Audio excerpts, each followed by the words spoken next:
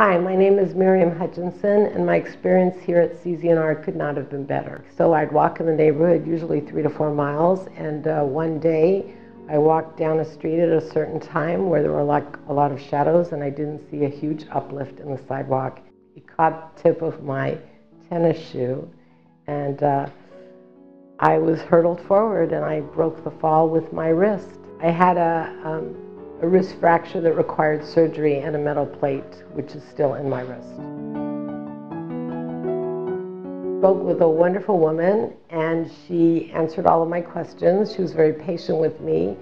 I told her I was uncertain about moving forward with a law firm, and she said I should come in and discuss it. So I did that. The CZ&R was really great. They were very respectful of my time and my schedule, and they made it very easy to come in and do the things that we needed to do together. I always felt like CZ&R informed me as to what was going on and what I could expect next.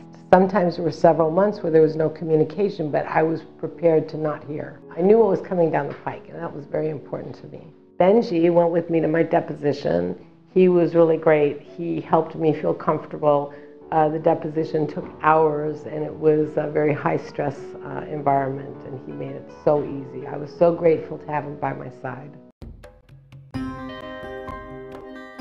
My experience was very positive. Everybody that I've encountered here has been friendly but very professional at the same time. The best thing about CZ&R is they're quality people. It seems that they really have hired people that are part of a group.